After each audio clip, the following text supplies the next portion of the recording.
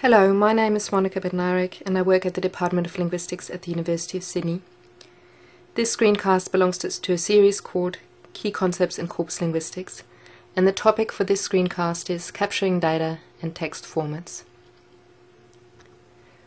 So, when designing and building a corpus, you need to think about where you will get your data from, what format the data will be in, and what format you need to be able to analyze the data using a specific corpus linguistics software program. Some common text formats that you will encounter are plain text with the extension TXT, Microsoft Word with the extension Doc, Adobe Documents, better known as PDF, and with that extension, and most internet sites will be in HTML, SGML, or XML format, which are all markup languages. Many corpus linguistic software programs work best with plain text, but often they can also handle markup languages like HTML or XML.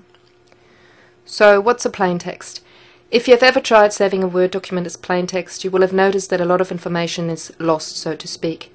So a plain text is clean text without any kind of formatting, tables, images, bold font, etc. In contrast, a Word document may contain all sorts of formatting and can only be opened by Microsoft Word or similar type of software.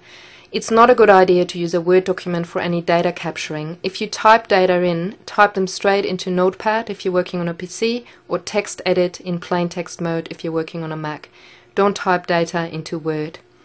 You can try to save an existing Word doc as plain text, choosing the Save As option under the File menu.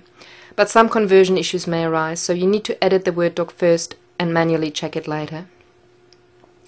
PDF documents are also common. You can convert these to a more suitable format such as plain text using converters that are freely available online, or you can copy-paste text into Notepad or text edit, and sometimes you can also try to save as text under the File menu.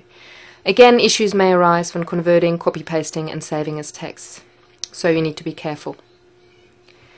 Finally, HTML and other markup languages are used in websites. So this is a website and this is what the HTML file looks like underneath. As you can see, it includes a lot of markup alongside text. And you can also see that here. So if you save an HTML text like that, using the Save as Text option, this is what it looks like. So this preserves mainly the text, but also some formatting, and still includes a lot of links in this case, which can mess with the software. So again, you may want to do some manual post-editing.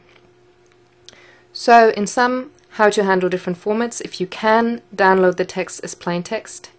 Keep the HTML if you want to compile a corpus with formatting included and if your software can handle it. If your text is PDF or Word, try to convert or copy-paste or save as text. However, unless you type directly into Notepad or text edit into the plain text format, you do need to check the formatting for any issues when converting, copy-pasting and so on. That's it. Thank you for listening.